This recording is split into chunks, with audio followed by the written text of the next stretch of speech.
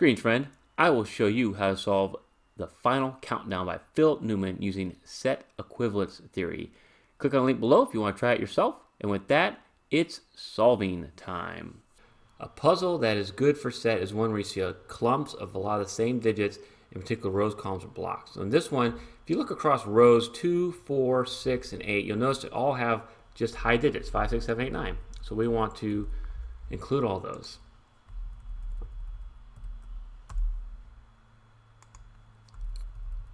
And I am using Hodoku for this. If you do the puzzle in the link below, it takes you to the CTC, Kraken Cryptic app. I don't own that app, so I try not to use that in my puzzle solving, but it's a very good app as well. After we got all these rows down, look at the columns. You'll notice it has the digits, well, 1, 2, 3, 4, and actually 5. But we're going to focus on the 1, 2s, 3s, and 4s, and I'll show you why. But we can kind of just highlight and pretty much cover all of the givens by doing this.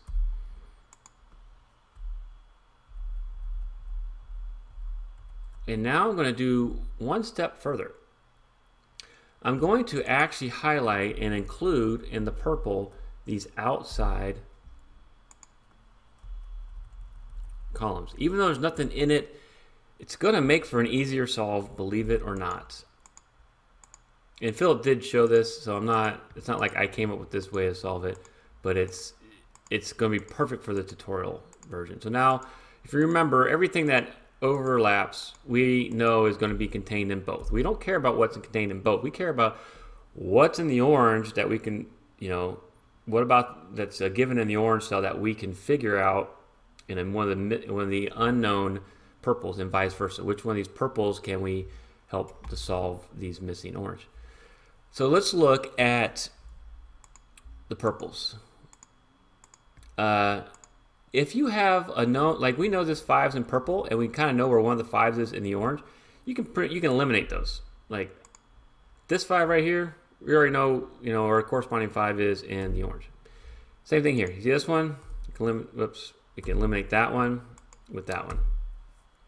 We don't care about those because we already know where those 5's are in vice versa colors.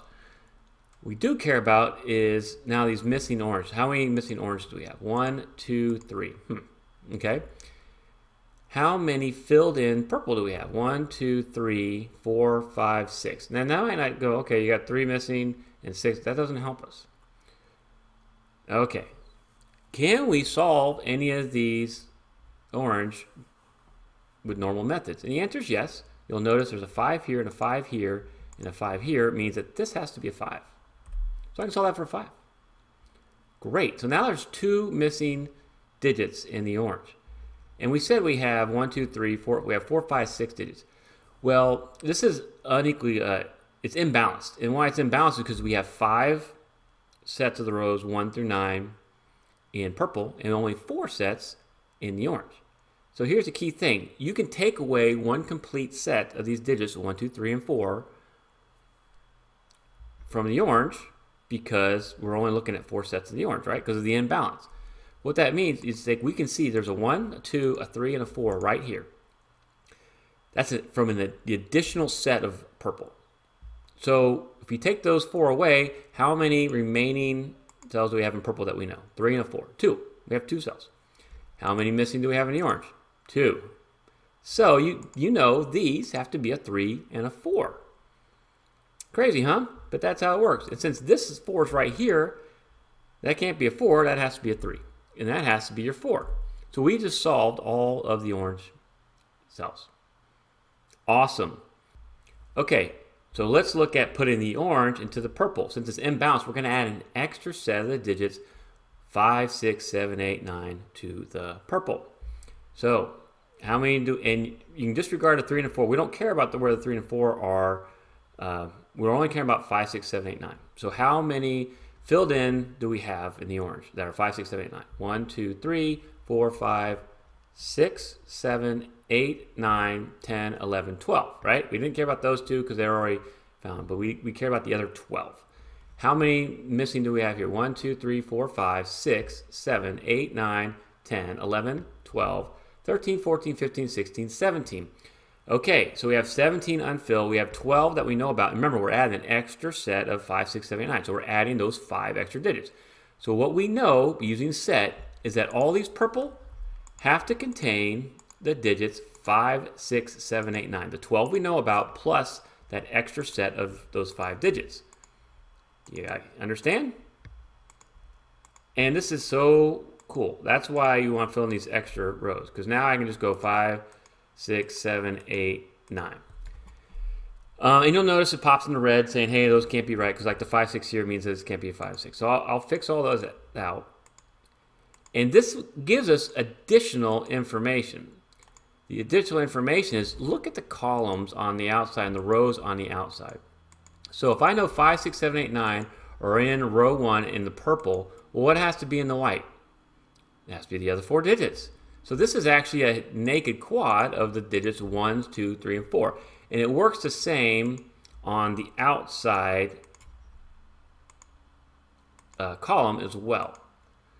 Because, these aren't, we don't know what they are. They can't be 5, 6, 7, 9. They have to be 1, 2, and 3, and 4. So you can work on the outside of this grid, and now I can fill in the outside 1, 2, 3, and 4. You can't necessarily do it on the inside because we don't quite know what some of these overlapping digits are in the middle. But you can on the outside, since you have all these are 5 purple, you know what the 4 non-purple are. There have to be the digits 1, 2, 3, and 4. So let's get rid of those.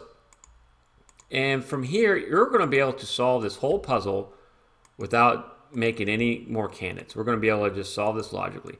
And if you watch my solve of this puzzle, it's not that easy. Philip does give you a hint that the digits kind of go in order. But the first thing you'll notice, probably right here, is that these digits right here, 1, 2, 1, 2, that's a pair.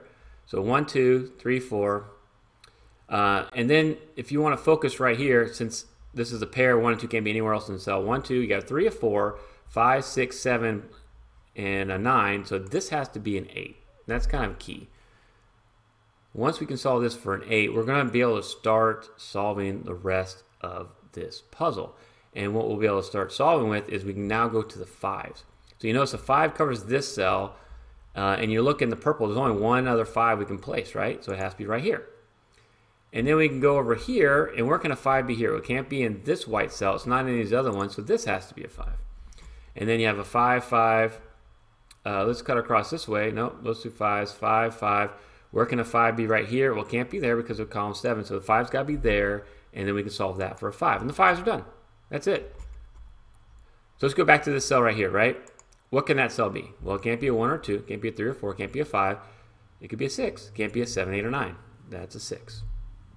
This is now a 7, 9 pair. And now that we solved that for a 6, you see these 2 6s coming up? There's only one place left for a 6 in block 2. It has to be right there.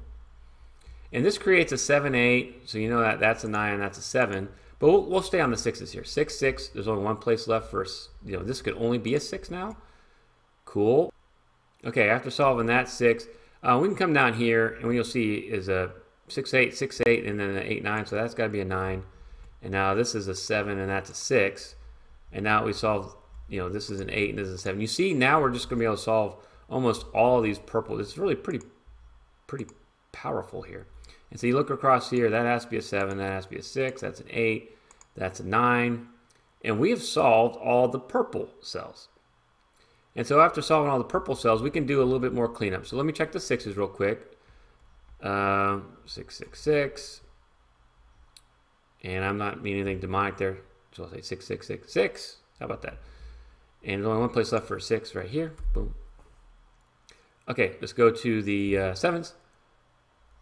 Only one place for 7 in block 8 because of this 7 right there, and these 2 come across, rows 8 and 9. And only one place left for 7 here. And now we have all the 7s done. And let's look at the 8s. 8, 8, 8, 8, 8, 8, 8. Where can an 8 be? Here or here? Let's see here. 8, 8, and 8. So this is an 8, and that makes an 8 right there. So all the 8s are done. Let's go with the 9s. And the way Philip designed it is he kind of wants you to go in order of the cells, But you can see with the colors on, with set, the puzzle just, it falls apart. And it's kind of a fun, different way to solve a Sudoku, I think. I missed this 8 right here, right? Now we got all the 8s. So you're leaving one here, a 2, 3, and a 4. Let's look across here. We're just missing a 2 in row 7. So I can solve that for 2, 3, and 4. Get a 1, 2. There are 4 coming out here, so that's the only place that can be a 4. And I'll try to just focus on getting the 4s knocked out right now. 4, 4, 4. That's the only 4 left in block 4 because of this 4 right here. And because that 4, that's the only 4 left right there. And which means this has to be a 4. And did we get all the 4s? Yep. That one's staring me in the face. So now I'm just kind of work my way down with the 1s and 2s, clean up. And you'll see, you know, it's just fun. This is fun. This is easy. And so you pretty much now down to, you know, 1s, 2s, and 3s. That's a 1. You got a 1, 2, 3 here. So that's a 1, 3. So here's your 2. And so it makes that a 3, that a 2. All right. 1, 3, 1, 3. So now that's a 3. That's a 1, 3. Here's your 1. What's right here? 2. Got that as a 1.